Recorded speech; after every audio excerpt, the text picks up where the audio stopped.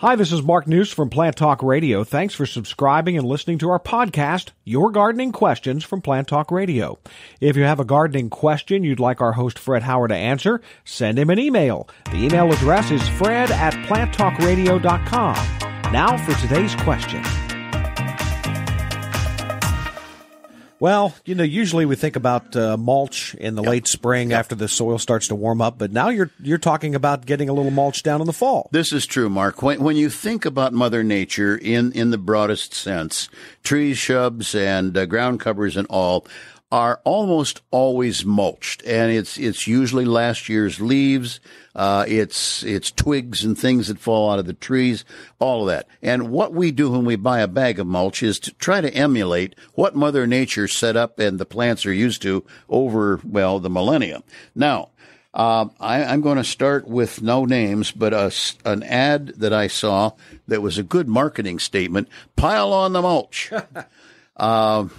Yes, it's a marketing statement, but it's totally incorrect for us as gardeners.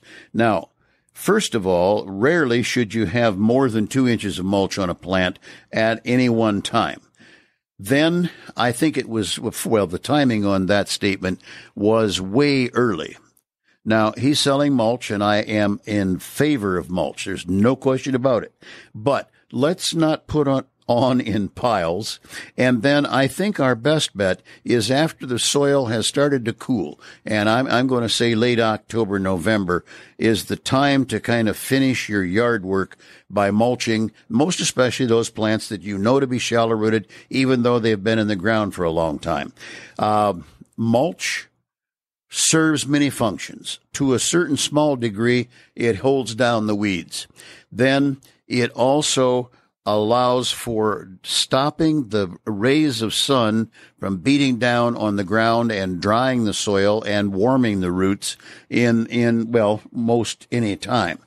It comes to the matter then of freezing. Mulch does not stop the soil from freezing, but it slows down the process.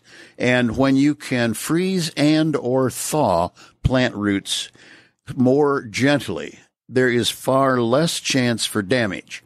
Now, a lot of things go on beyond that, but I don't want anybody to think no mulch.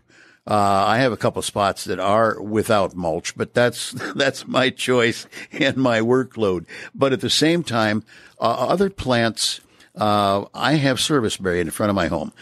They are a natural denizen of the woods. They then are predisposed over the millennia to being under mulch from big oaks and formerly ash trees and, as mentioned earlier, even the beech trees. So I always, ever since, 40-some years now, they have been mulched, not often, but there's almost always about a 2-inch layer of mulch on those.